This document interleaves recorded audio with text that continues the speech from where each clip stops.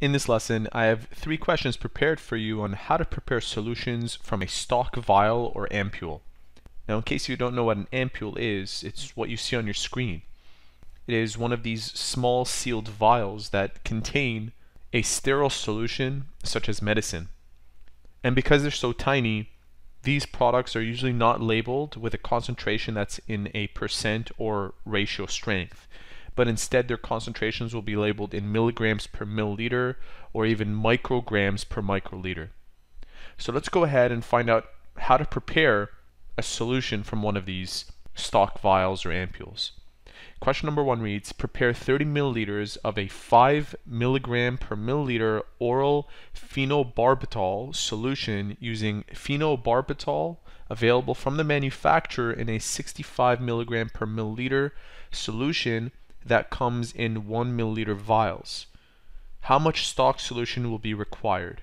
The very first thing that I want to do to answer this question is to write down the formula Q1C1 is equal to Q2C2. And this is a formula that we've been using in the past few videos, which tells us the quantity times the concentration of the stock solution is equal to the quantity times the concentration of the final solution.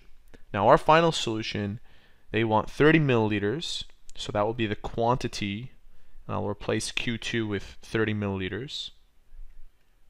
And the concentration that they want is 5 milligrams per milliliter. 5 milligrams per milliliter. On the left side of the equation, we've been told that each vial, and I'll draw that out for you, so there's a little vial which contains this medicine. Each vial has a concentration of 65 milligrams per milliliter, and it comes in a volume of 1 milliliter. So the concentration of the stock solution is 65 milligrams per milliliter, and we want to find out how many of these vials we will need to produce what we're looking for. So I'll erase that part, and this blank here corresponds to Q sub 1. By solving for Q sub 1, as we've done in previous lessons, we will find our answer. So I'll multiply these two factors out using our calculator 30 times, and you don't even need your calculator for this, but you end up with 150, where the milliliter units cancel out, 150 milligrams on the right side of the equation. And on the left side of the equation, this part hasn't changed. What we will do next is divide both sides. So let me rewrite that part, and I'll make some more space by moving this down. I'll rewrite that part underneath.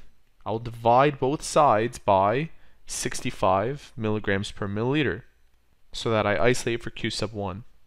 Notice that this and that will cancel out. So using our calculator again, 150 divided by 65 means that we will need 2.3 of these vials. 2.3, and the units will be in milliliters, because the milligrams and the milligrams will cancel out, leaving you only with milliliters. So you would have to order, obviously, 3 vials and only use the third one partially to get to this preparation. Now, in case you're wondering about how much active ingredient is found in a single vial, so there's my drawing again. All you do is you take its concentration rated at 65 milligrams per milliliter and multiply it by its volume. So the volume is 1 milliliter, so multiplying this by 1 milliliter, watch what happens to the units. They cancel out, leaving you with 65 milligrams. So there are 65 milligrams of phenobarbital in one of these vials. If you're still interested in the solutions for questions 2 and 3, please watch the next part of this video that is linked on your screen. Hope to see you there. Thanks for watching.